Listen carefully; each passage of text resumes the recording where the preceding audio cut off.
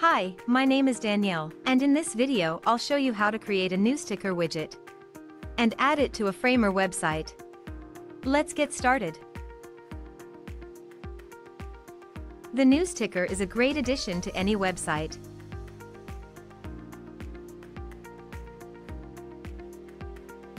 To start, enter Common Ninja website. Choose your widget from our large collection of widgets. And once you've entered the widget page, click on the Create button to enter the new sticker editor.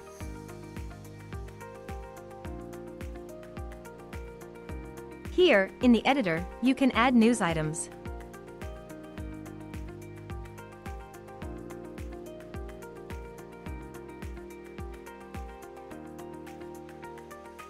You can select an animation, a layout style,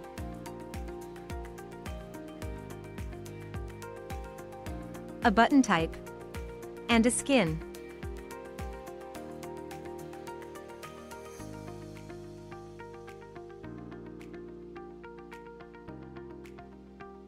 You can customize the look and feel.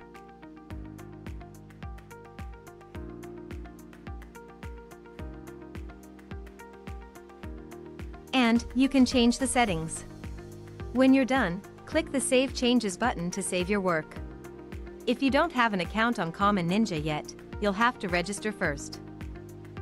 When you're ready to add the new sticker widget to your website, go back to the dashboard.